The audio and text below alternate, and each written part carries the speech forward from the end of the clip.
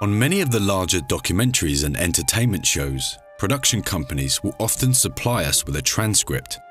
It's a nice big set of documents that is a fully typed out listing of everything every character has said during their interviews, with the time code neatly marked by each answer.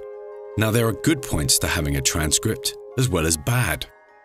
The good points revolve around the fact that we don't have to go through all of our many hours of interview sync and break it down.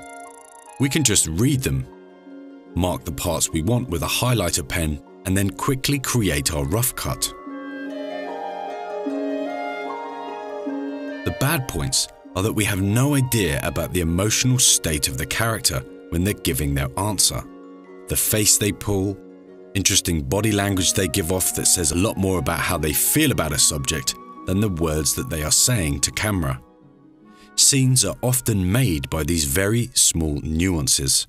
I just can't, I don't want to think about the misery that would ensue if it's not perfect. That being said, many of the reality and entertainment shows on television only do very short interviews as part of their actuality scenes. The characters are often only talking about specific things that have just happened. That was harrowing. Or are about to happen. If I get nervous, it'll be tomorrow morning. And so therefore, the sync is short and easy to watch. In this tutorial, we're going to go through a classic documentary-style interview and pretend that there are no transcripts. Remember, there are transcripts on the hard drive, but for this lesson, let's try it without them. We'll isolate the answers and look at ways to categorize them. So, as we've discussed, we must start thinking about our sync in isolated segments. A character may give us an amazing start of an answer or an end, and the middle may be terrible, or they might mess it up and go off on a tangent. In the next take, they may explain the middle bit very well, but the start and the end are bad.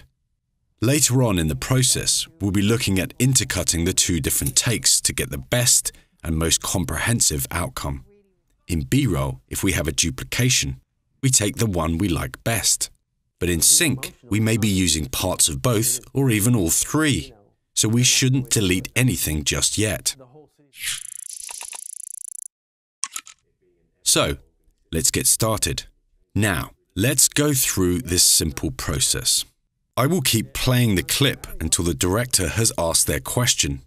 It's quite an interesting point you say actually about it being an ever-evolving city. It's constantly changing. That's really interesting. You want to...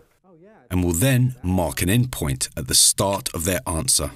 Oh yeah, I mean, London is, you think of London as old and ancient things don't grow. They seem it's kind of like dead words, but it's the furthest thing from the truth.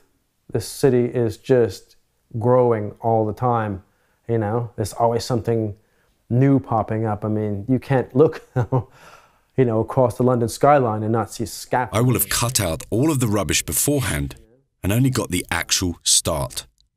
I'll listen to it, find the end, and mark the out point, subclip it, and then label it. What I personally like to do is summarize what they are talking about into a few words. This also adds another layer of memory in my mind after watching. Now, at this point, we should have thought about some type of organization for our sync. We should be thinking about starting bins with specific sync subjects. As we've discussed, it all depends on what type of show we're working on. But two very good and consistent categories for sync bins are scenes and subjects.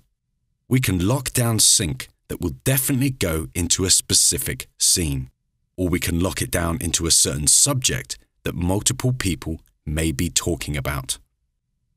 Now, a tip that many editors use is after we've subclipped a piece of sync, a good idea is to put a quality checkmark in some way after the text. We could write very good or not good or good ending, or a common one is to put asterisks. The more you put in, the better the answer was. 1 asterisk is bad, 5 is fantastic. This is particularly good if we have multiple takes of the same answer. We could also use a color grading system denoting what is bad, average, or great. In the end, we can use any type of labeling system we want, as long as we identify the subject they are talking about and the quality of the answer. And most of all, it makes sense to us and we are consistent. As the weeks go by in our edit, we'll start to forget every single answer. This labeling system will really help us to remember the further and further we get into our edit. It is common to cut scenes in documentaries and entertainment shows over a long period of time and not see them for weeks.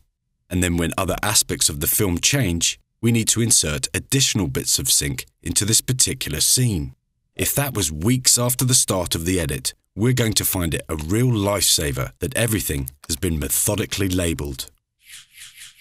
This method of subclipping our interviews is great for documentary projects where the interviews last for a long time.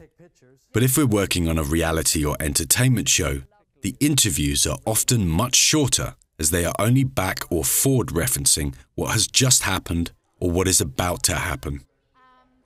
Therefore, because they are so short, it's often better to chop them up on the timeline and bunch them together into common themed sequences, ready for immediate rough cutting with the actuality.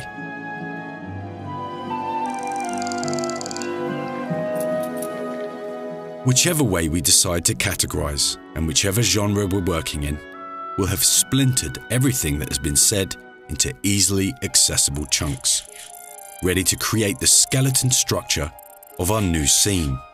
But on top of that, we'll have got to know our characters a lot more and we'll have mapped out everything they've said. I think our personalities work fairly well together.